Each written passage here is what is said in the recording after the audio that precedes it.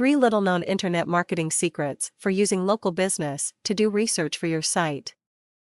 You can use these internet marketing secrets to use local businesses to get research help on how to create your own website. Let's say someone is interested in a website on how to start and own a dog groomer.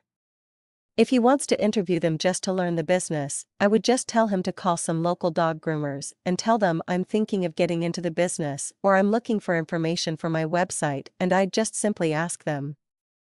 If they're hesitant about delivering information, you can bribe them. You can say, "Hey, can I pay you for your time? Can I pay you for some consulting time and advice?" And you give them $50 to spend it with you on the phone for an hour. Certainly, that would be worth it if you could make sure that you would have the rights to the audio recording and be able to use that. That's another way to go too. If you want it for free, and you want to get the information for free, you can tell them that you'll interview them and you'll give them the recording and you'll interview them all about their pet grooming business, and you say, "I'll do the interview.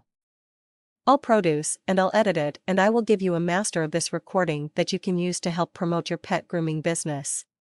So if someone calls up on the phone and they're thinking about you, they can send them to a website that can play that interview that could help them sell their credibility and their pet grooming service.